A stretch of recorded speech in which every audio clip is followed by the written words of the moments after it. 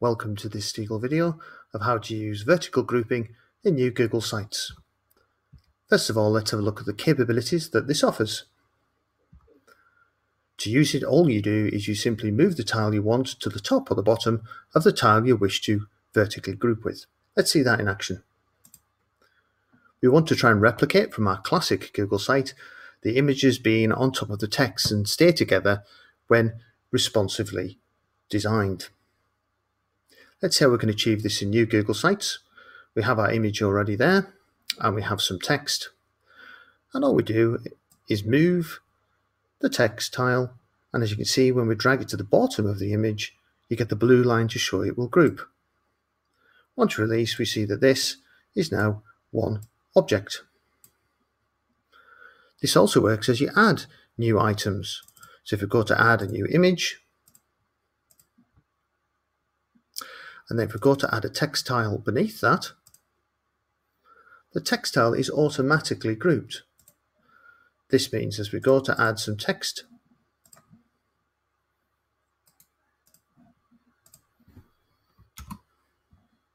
this is now one object that moves together.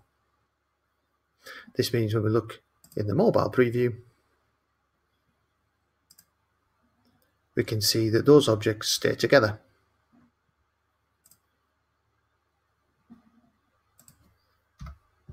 You can group anything. For example, you can put a text title on top of a Google Drive folder.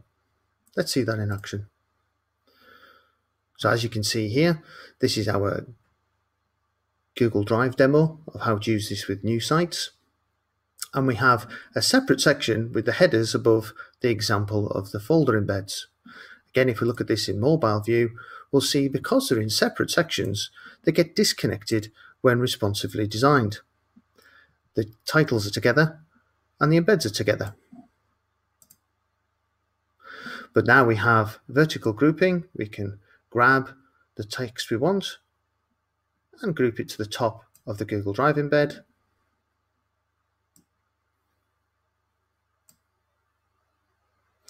And this means when we look in the preview, in the mobile view, these will now be connected together. So the list view title is with the list view folder, and the grid view title is with the grid view folder.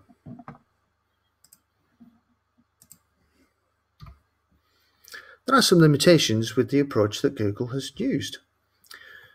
The biggest is all the tiles will resize to the same width. Let's see how that works.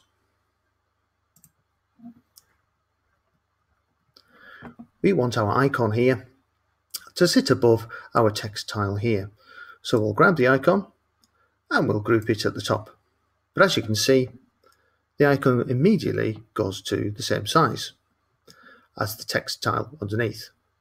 Ideally, what we want is to be able to move the icon, group it, and it to be a different size. So how can we achieve that?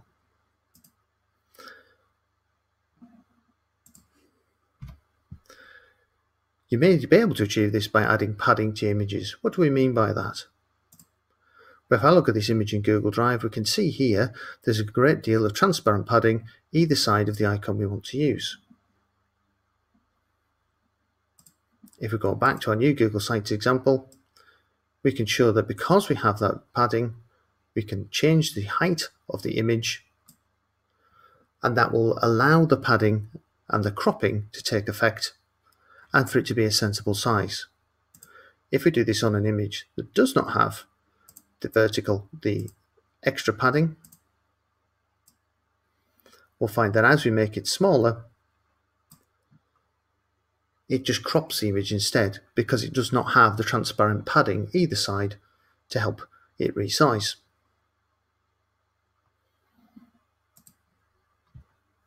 We hope you found this useful. Thanks for watching. You can find more new Google Sites videos at Steegle.com.